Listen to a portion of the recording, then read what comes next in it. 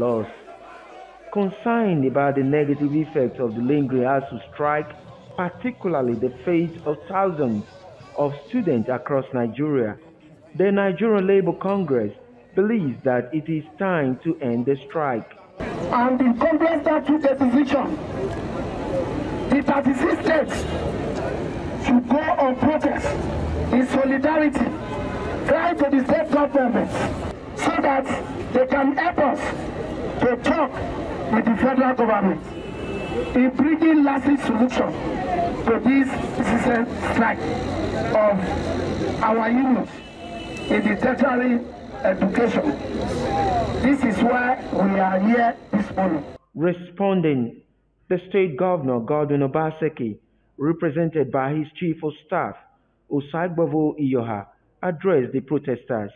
It is quite simple, and I want to assure you that with this move that NLC and all of you have made today, this is it's a letter that has gone to the 36 state governors, and that something will be done urgently. But the affected unions in this dispute took their stance. The truth is this: we are here purposely to get the government to end the strike and let our children go back to school.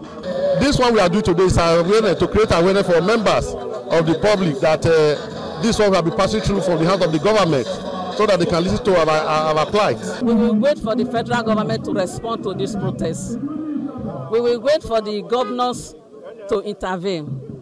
We will wait for the negotiating committee representing government to call the union to negotiating table, because all the unions, the 4 unions, they have their own demands. This is Dennis Osadebe Avenue, the house to the state governor, Governor Godwin Obaseki. The crowd you are seeing here are members of the Nigerian Labour Congress. They have decided to pitch tents with the ASUU, who has been on a 5-month-long strike. They said they will continue to demand what is right for the students. Eben Inasco, Silverbird News 24.